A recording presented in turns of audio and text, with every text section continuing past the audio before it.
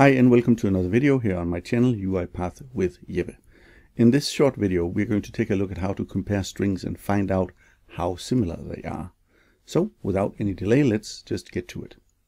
So I'm inside Studio and we're not starting from scratch this time. I've built a very simple solution here, and what it does is it measures people's ability to spell my name. As you may have noticed, I have a funny name. My name is pronounced Jeppe D. Jespersen. And especially when I'm traveling and I go to Starbucks in a foreign country, they write some pretty funny stuff on those cups. So I've made up this pretend contest where people will have to guess how I spell my name. So I have this Excel worksheet. And in this worksheet I have the contestants and I have how they think my name is spelled. And then we have a result column here where the result of their guess will be written. I'll close the Excel workbook, go back into Studio, and we'll have a look at this solution. So the first thing I do is I assign the correct spelling of my name to a variable called correct spelling. Then I read my Excel workbook, and then for each row in that workbook or in the data table stemming from that workbook, I'm going to do a comparison to the correct spelling. And what I'll do is I'll simply say inside of this else if, I'll say that if the current row spelling to string is equal to the correct spelling, then I'll put in the result column the text correct. And if there's no match up here, then we will put into the result column incorrect. It's as simple as that right now. We'll change that in a second, but let's try and run this.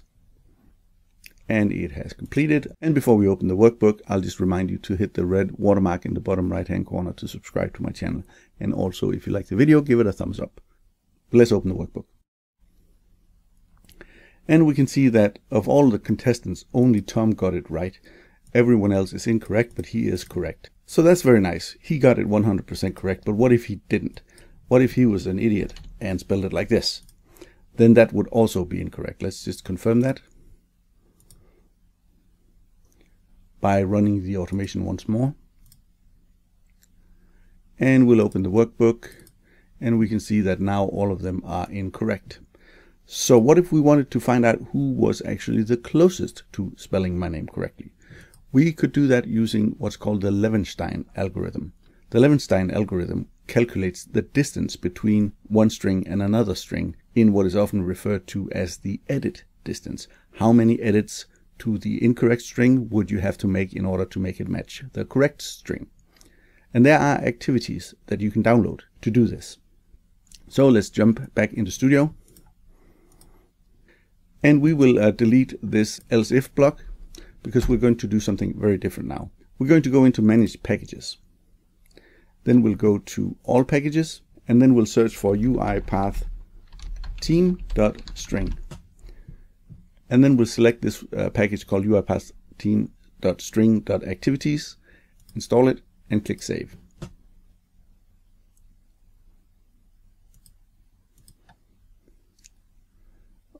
Alright, the package has been installed, and if we go to our toolbox over here, we can see that we have now a group called UiPath team. Inside of that we have string, activities, and then we have this activity called the Levenstein Algorithm. So let's drag that into the body of our for each block here. What we'll then do is we will say that string 1 is the correct spelling variable, and the string 2 is the spelling that is in the current row. What this will do is it will yield a result called the output percentage, and we will save that in a new variable called our result. And what we'll then do is we will assign that result to the current row result column.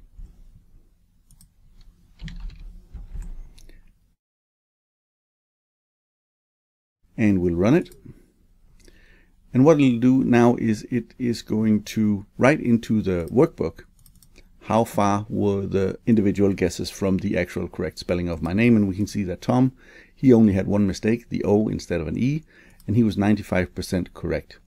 And where does the 95 come from? Well, my name, including the spaces here, is 20 characters.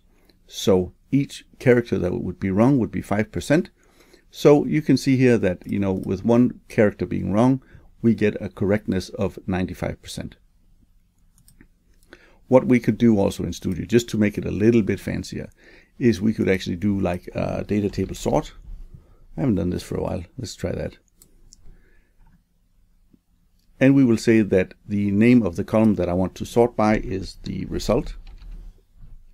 The table that I want to sort is my DT names data table.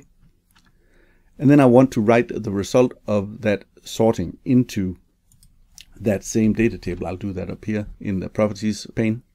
And we'll also say that the sort order will be descending from highest to lowest. So if we run it one more time, open the workbook, we can now see that Tom here is at the very top of the list. So that's a very quick look at the Levenstein algorithm and how to use it to compare the similarity of two strings. If you liked it, make sure you give this video a thumbs up. It really makes a difference. Hit the subscribe button and also the notification bell so you'll know when I put out more videos. Until next time, stay safe, take care, and thank you for watching. Bye bye.